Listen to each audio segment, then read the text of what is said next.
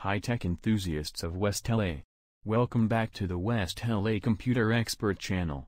I'm Daniel, your tech guide. Today, we're busting tech myths, starting with private or incognito browsing. Does it keep you anonymous? Short answer, no. Incognito mode means your browser doesn't save browsing history, cookies, site data, or form info. It helps to keep your device clean, not leaving traces of activity for others using your device.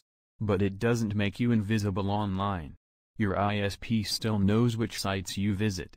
Websites can identify your IP address, hinting at your location. If you're on a work or school network, the admin can track your activity. Also, any data you provide, like when logging into an account, is visible to the website, incognito or not.